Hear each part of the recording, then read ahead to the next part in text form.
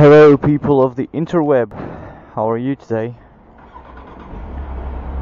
Notice anything different? Yeah, it doesn't show too much, but for those of you who are used to the appearance of my Z750, you'll have noticed that my windscreen has changed. Yeah, I've done quite a few mods to my bike. I promised you, as you can see already, there's the top case. And then there's this, which is quite a bit higher and should protect me from the wind. It's the first time I've just installed it, and like an imbecile I've nicked the fairing right there. But, you know, I hope it doesn't, because it's a small crack, and I hope it doesn't open. The thing with this windscreen, this is a French company that makes plastic parts for motorcycles. And the thing with this windscreen is that it was made for this bike and the ZRX 10 or something, which makes it not fit perfectly. So there's this kind of space there that's not entirely filled, whereas it was filled completely with the stock windscreen. But yeah, it should, because the goal is to transform that Z750S into more of a touring bike, because I want to do more kilometers, and I'm, you know, expecting the Euro meetup in September, and I wanna get there in style. So yeah, so that's what it is. And then the top case itself, very easy to mount. As you can see, that the passenger handles have been taken off and replaced by this. This actually ties up under the saddle, and it's also tied to the foot pegs there, which was a pain in the ass, by the way, to take off, because I think, you know, 5 years into position, it's very hard to take it off. My chain is in a terrible state. Look at how gross this is. This is terrible. And you see there's the red indicators that are saying basically change me quickly, otherwise I'm gonna break. So I've taken an appointment at my garage so that they can do that. And also I fitted this temperature gauge.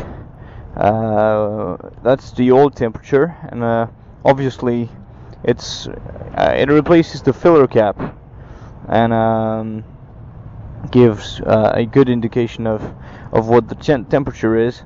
The thing is, though, it doesn't really give me the real temperature, because you know, I'm not stupid. It's not a real. It's a real gauge, but it's not positioned correctly to give me the right temperature. But it gives me an idea of if my bike is hot enough for me to ride, or too hot, or you know.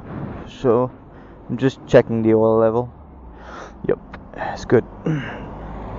I've never had to put more oil into it. I guess my driving style is kind of relaxed. Let me show you how it's tied under there. Yeah, wait. Oh, it's, yeah, because I used to see where the key thing was, but now it's become quite boring. See, that's where it's tied up. There. Obviously, Z750S, not much space to put anything there, but you know. And also, I've noticed today, while doing that someone tried to nick my bike.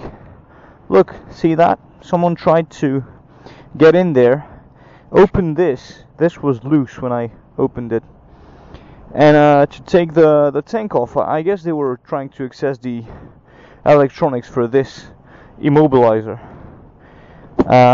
which is quite scary for me, to be honest. But So what I'm gonna do next is install an alarm on this thing, because as far as the top case goes, I bought this costs like an additional 25 euros or 30 euros, but it's, my lady's comfort is priceless. And yeah, it's a good top case, really.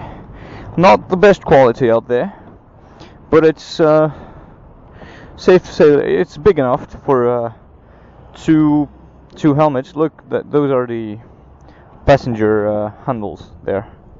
Very heavy stuff, very well done stuff. We're very well made this. And the thing is, it was really quick to install. Ah, shit, my fingers. Really quick to install, so I guess, I could give the sporty look of this bike back whenever I want, because it doesn't take much time. Is this recording? Yeah, cool. Okay. Is this recording in the correct position too? Yeah, fantastic. Okay, so this is the first time I'm gonna ride my bike with the new equipment, and I'm gonna try to go on a highway so I can really test the fairing, the new windscreen. I hope that it'll work and give me the expected wind protection. And I'm also gonna see if this creates too much wind resistance. So it's going to be a good test, and I guess I'm not gonna talk through it all, but I'll give you some conclusions maybe on the way. So off we go.